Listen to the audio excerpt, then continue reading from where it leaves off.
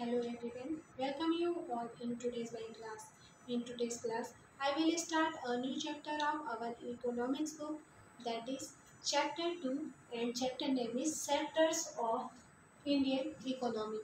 So let's start this video with introduction about sector.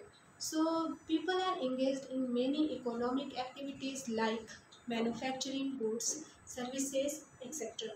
So the best way to understand the economy is by grouping these activities into one as important uh, criterion. So these groups or components are called sectors. So classifying the economy into various sectors allow us to understand the economy in depth.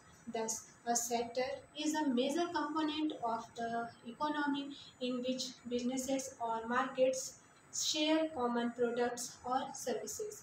So next, I will explain you classification of sector based on activity.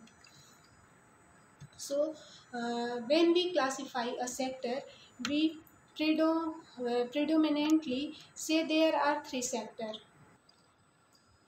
So the primary, secondary and tertiary sector. So however, and is this session we would discussing two more important sectors of recent. Those are quaternary sector and quinary sector.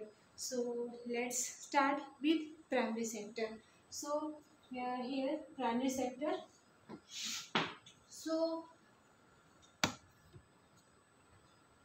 as the name suggests, it is related to primary activities. So everything things that relates directly to nature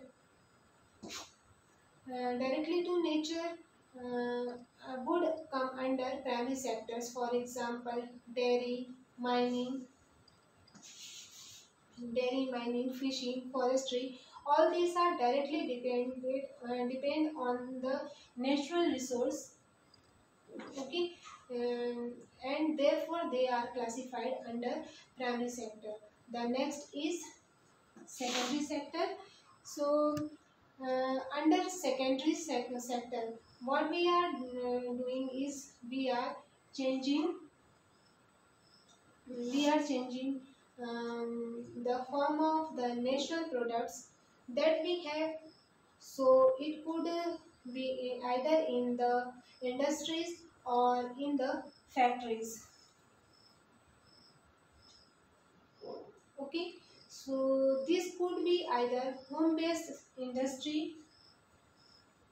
um, this could be either home based industry or big industrial setups. So it could be workshops, small factory, big factory, or home based artisan workshop, and we can say these are classified under industrial sector. We also call secondary sector as industrial sector. For example, uh, from the earth from the earth, um, we get bricks um, and transform these bricks or use these bricks to make the building. And therefore what we are trying to explain this and trying to explain here is from the natural resources. Okay, so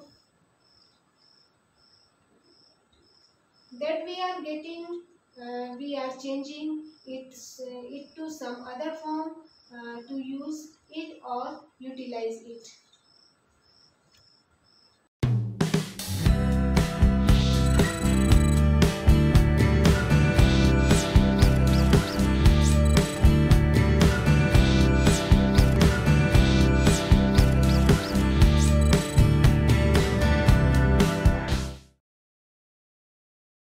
In this module, you will learn about the classification of economic activities into different sectors. Here is an item of daily use that you often find on your breakfast table. A simple loaf of bread reaches you as a result of several different activities. The story of a loaf of bread begins with a farmer growing wheat in his field. The wheat produced by the farmer is ground and processed into flour at a flour mill. The flour is baked into bread in a bread factory. The bread is transported to shops in different parts of a city and reaches your neighborhood shop from where you can buy it. All these activities that involve the production and distribution of products and services are examples of economic activities. Economic activities are classified into three different groups called the primary sector, the secondary sector, and the tertiary sector. Did you know? The three-sector hypothesis that divides the economic activities into primary, secondary, and tertiary sectors was developed by Colin Clark, a British economist, and Jean Forestier, a French economist.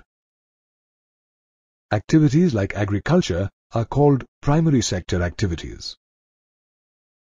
Besides agriculture, primary sector activities include animal husbandry like dairy farming and poultry farms, fishing, mining, and forestry. All primary sector activities use natural resources to produce natural products.